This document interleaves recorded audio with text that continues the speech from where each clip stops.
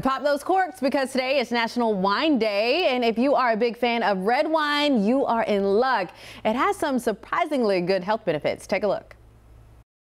Here are 5 health benefits of drinking red wine. One important note, excessive drinking will not give you these benefits and obviously isn't safe.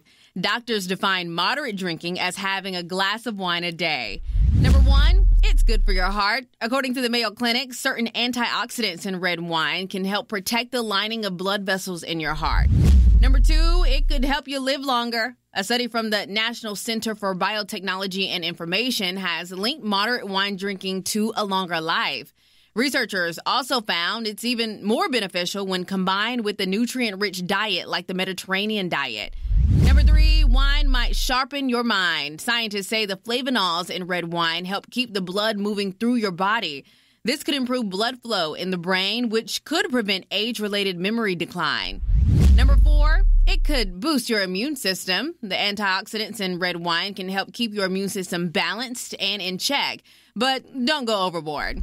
And 5, it makes you feel good. A 2014 study found that people who enjoyed a glass of wine, even in a bad environment, got the same amount of happiness from it as people who drank it in a positive environment. So cheers on this National Wine Day.